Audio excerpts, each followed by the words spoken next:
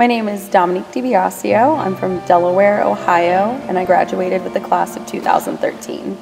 So when I graduated in 2013, I immediately started working as a music teacher and a prevention specialist at an after-school program aimed towards inner-city students. And from the training I got from Capital and the networking abilities and just the know-how on how to succeed in life, I was able to find my passion in Teach for America. And I am now a Teach for America core member and will be moving to Las Vegas in a few weeks to start teaching elementary education. And, you know, as an 18-year-old, what do you want to do with the rest of your life?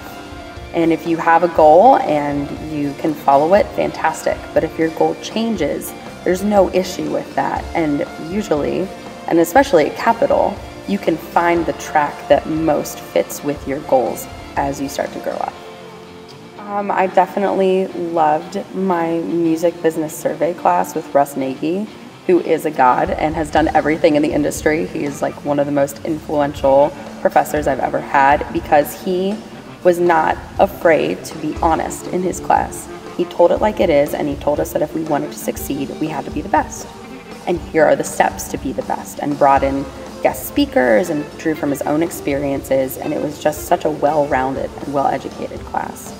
It's great to get YouTube videos from different music producers and music engineers to give you like some information, but to have Chad sitting next to me walking me through the steps on how to run the board. I mean, I had a lot of late night sessions. I had some catching up to do my junior year when I went through a family crisis, and every single one of my professors stepped up to the plate, gave me an extended timeline, and worked one-on-one with me. And I wouldn't have graduated on time if it hadn't been for their dedication. And you just can't get that with an online program.